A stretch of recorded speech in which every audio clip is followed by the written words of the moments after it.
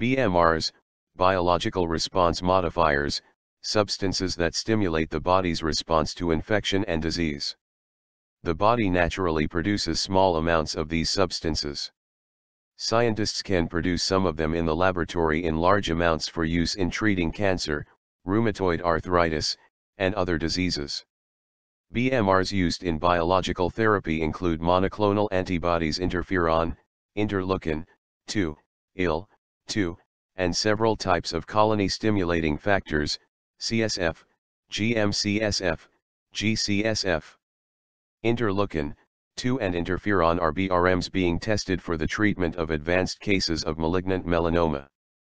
Interferon is a BRM now in use to treat hepatitis C. The side effects of BRM therapy often include flu-like symptoms such as chills, fever, muscle aches, weakness, loss of appetite, nausea, vomiting, and diarrhea. Some patients develop a rash, and some bleed or bruise easily. Interleukin therapy can cause swelling.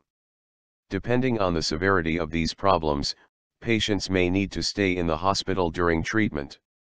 These side effects tend to be short-term and go gradually away after treatment.